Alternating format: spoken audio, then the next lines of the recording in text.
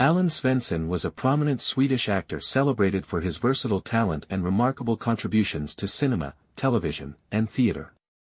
Born on February 16, 1951, in Brunnkyrka Parish, Sweden, Svensson began his career after graduating from the acting school in Gothenburg. Over the years, he became a household name, primarily known for portraying Gustav Svensson in the popular comedy series Svensson Svensson, which was also adapted into a feature film. In addition to his acting roles, Svensson was a voice actor for Swedish dubs of iconic Disney and Pixar films, leaving a significant mark on generations of audiences. Beyond his work in front of the camera, he was a passionate storyteller, running the production company Ridderfall AB and directing several theatrical projects.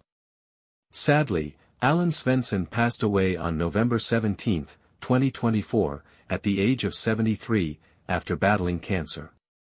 His legacy, however, lives on through his impactful performances in shows like Maria Wern and films such as Svensson Svensson, Filmen.